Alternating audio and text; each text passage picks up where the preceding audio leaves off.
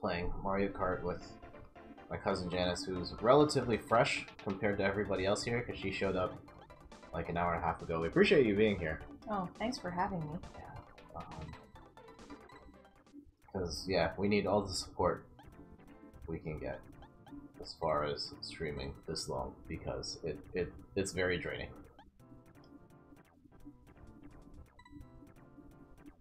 Good choice.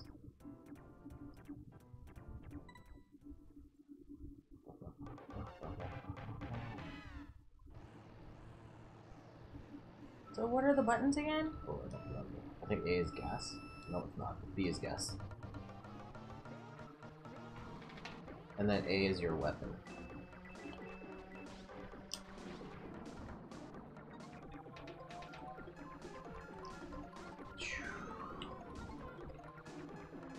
There was nothing like this at the time. It's sort of behind the back. And it almost looked 3D with the way that the tracks move around, or how you move around the tracks.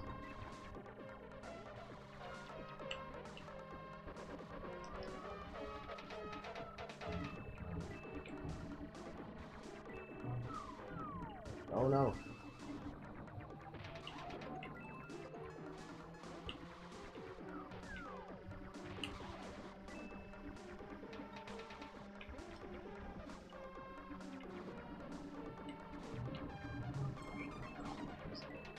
Do you drink coffee? I drink coffee every day, so. Okay. I've been on and off on like I've never enjoyed coffee, but the realities of working in an office, or yeah, working in an office has got me to drink it for its functional benefits. I started drinking coffee in university when I had to stay up. Yeah. Yeah, I did that as well. I tried weaning off coffee before, but yeah. It's not happening. I figure, you know what, it's not like I'm hooked on drugs or anything like that, so I think a coffee addiction is fine. Everyone has their vices. And it's not like I don't drink, it's not like I'm drinking venti after venti. Because that's a little ridiculous. And I think I'm out of the game. I have did I tell you my DeMar DeRozan Starbucks story? Something about one of his assistants or somebody that was supposed to be assisting him. He wanted a coffee or a tea with like a ton of sugar yeah, it's 20 in it. sugars. But he wasn't allowed as per the Raptors diet restrictions. Not so much restrictions, but like basically all the Raptor players are on them. While during the season or on game days, whatever, they're basically on a diet. I mean, as they should be. They need to be in tip-top condition, But 20 sugars? That's that just sounds more of like an American thing. I knew someone who worked at Tim Hortons, and she told me about a time someone ordered something with 20 sugars. I don't put sugar on my coffee or on my tea anymore. Oh wow. I've gotten... You actually get used to it. Just try it one day to not put sugar on your coffee.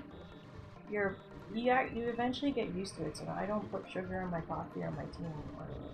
I gotta go double. I think coffee tastes... And now if I taste sugar in my coffee, I think it's gross. I think regular coffee, black coffee tastes like tar. Oh no, I have to put like milk or cream in it. Yeah. Oh, it's not a good run.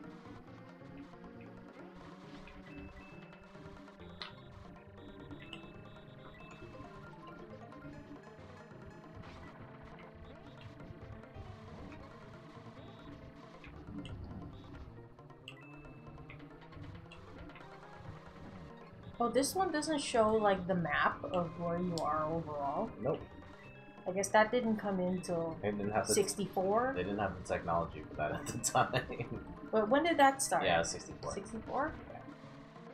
We did not have Mario Kart 64,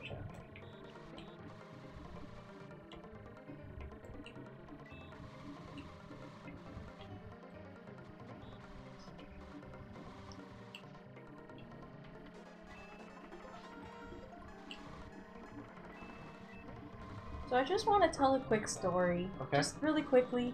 Okay. So as you know, Jet and Randy, they're brothers. They've always played video games together. So they've always shared consoles. There was never a situation where um, they one of them they had two of the same consoles because they always put they there were never any issues of them playing together. And then the day came where Jet moved out. And so what happened? They had to split up the consoles that they owned together like a divorce. Mm-hmm. And I wouldn't be able to, I guess Jed would be able to tell you as to who got what console when they divorced. Yeah, I do refer to that moment as the Great Divorce, where we had to split all the stuff. So there's been an update to that.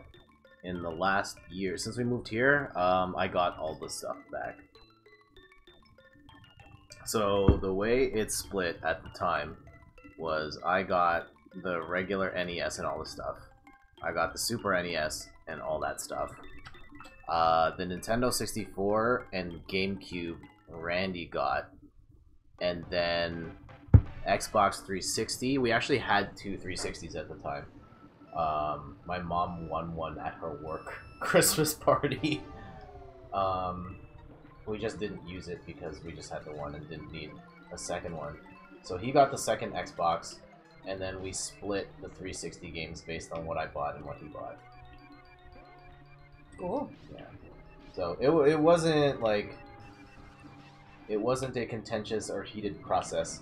Like once we knew it was happening, it's just like okay. We just joked about it a lot, and I think we had a mutual understanding of what would go where. Now that said, Randy got the Nintendo 64 and the GameCube, but when I had room to accommodate for all of that stuff, we don't actually know where the Nintendo 64 or the GameCube went. So the Nintendo 64 here, I bought a couple of weeks ago, and we still don't have a GameCube. So they're somewhere lost in my parents' house, or they're not in there anymore. We have no idea.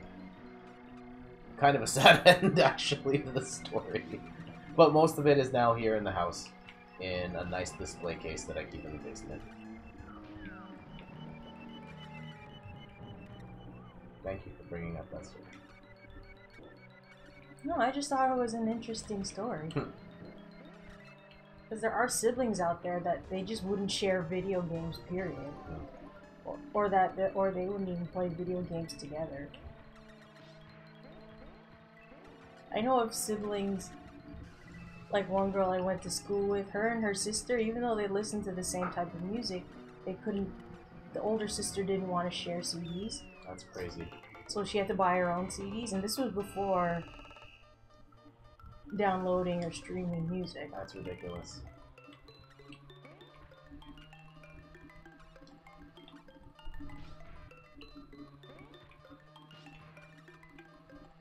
Because I'm sure most people would have the experience of fighting over, well, it's my turn to play. No, it's my turn to play.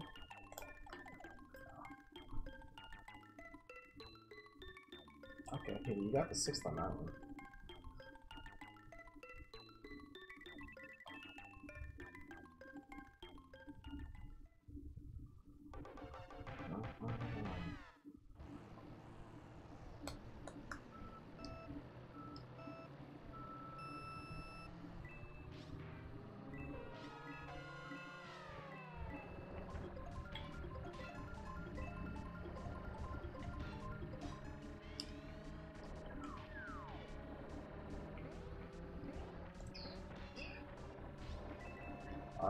Something I noticed, actually, you can watch, maybe I'll show you a video afterwards. People still, that NES Tetris, people still compete in that. The World Championships for that game happened recently. And the grand finals was this guy who's like a veteran in the competitive NES Tetris scene against a 16-year-old kid who's competing in his first tournament. He was very good, but he was just competing in his first tournament, and he won the championship. The 16-year-old. Yeah. He got to like level 28 or something. Oh wow. Yeah. I can barely get past like level 10, 12. Well, I think I could. I can't remember the highest I've ever gone Tetris. I think I might have reached 14, 15, but it's hard. Yeah.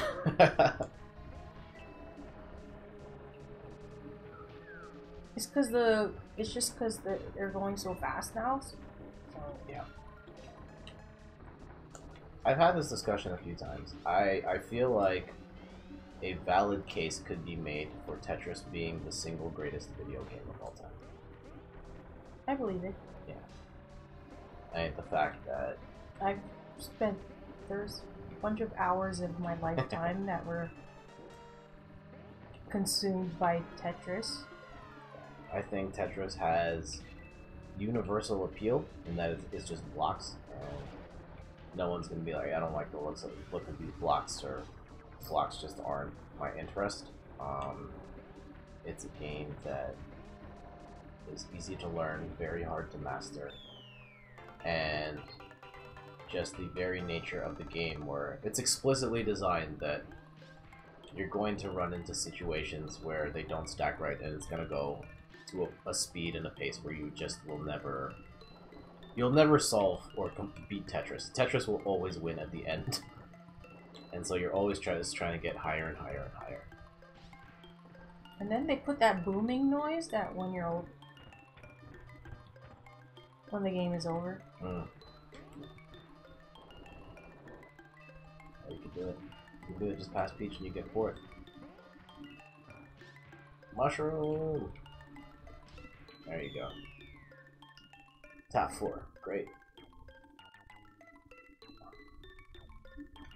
Now I kind of want to play some Tetris, but you just put in the SNES.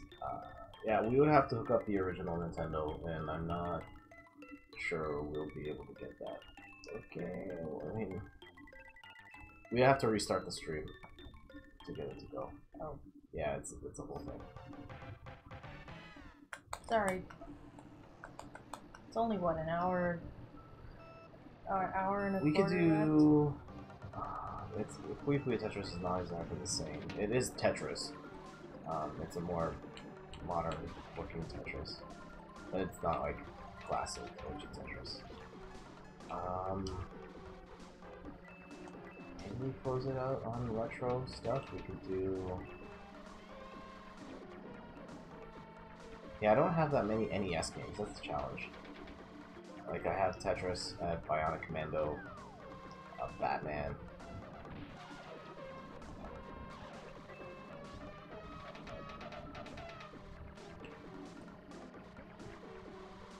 It's too bad Duck Hunt doesn't work on these types of TVs. Yeah.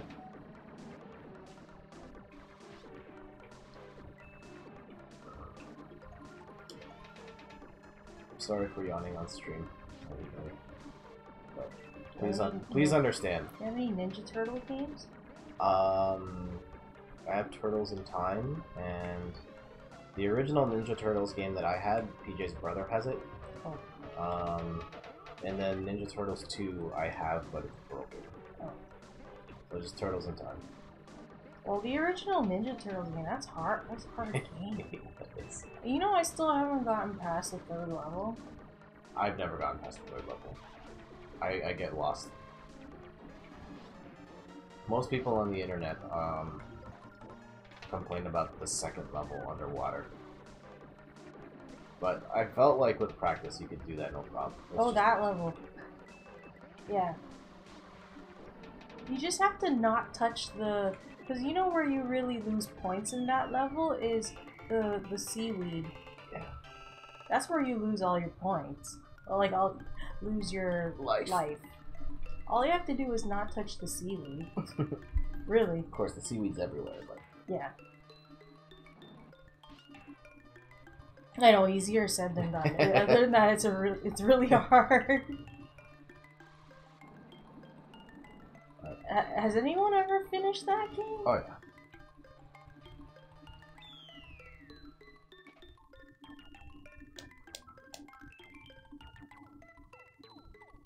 Right.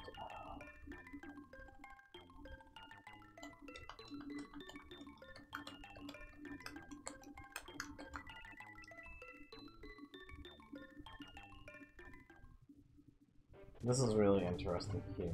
I mean, they would probably... Nintendo's lore would say, like, that's not a champagne bottle, it's, I don't know, some sort of caffeinated... not caffeinated... carbonated beverage. But just the fact they are alluding to alcohol here. It's kind of odd. Are they? Well, like, it looks like a cup. it's like in racing when they do the shit. Yeah. Okay, let me whip something up. I'll drink real quick. Take a look at the games. You can try something single player here if you want as well.